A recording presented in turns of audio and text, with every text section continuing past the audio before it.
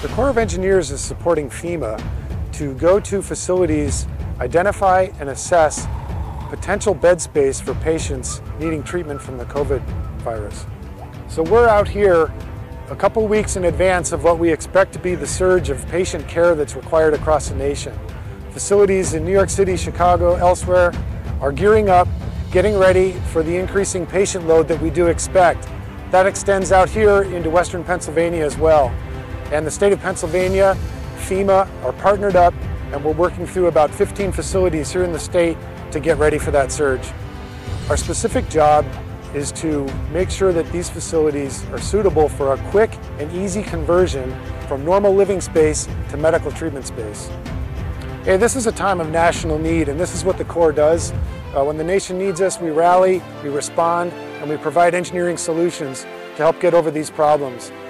Being part of this is a great honor. Our team has got a lot of experience doing this here at home and overseas, so we're well versed in what we're doing, and we're boots on the ground making it happen to turn this situation around for the nation. I'm an engineer at the U.S. Army Corps of Engineers, here to assess facilities and see if they're suitable for medical facilities. I'm extremely proud to be serving our nation on behalf of the U.S. Army Corps of Engineers. I'm excited to be involved in this mission. I'm happy that we've got this opportunity, and I hope that what we're doing out here makes a difference. We're doing this for the public. This mission is important because we've got a serious pandemic here, and we need to do everything we can to help alleviate the problem. Locally, the Buffalo District has taken extra precautions to ensure the safety of its workforce. We're at 100% telework and have been doing that for about a week. All of our missions, all of our programs, and all of our projects are going full steam ahead.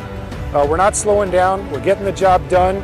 We're also taking on this new mission to help get the job done and fight the COVID virus.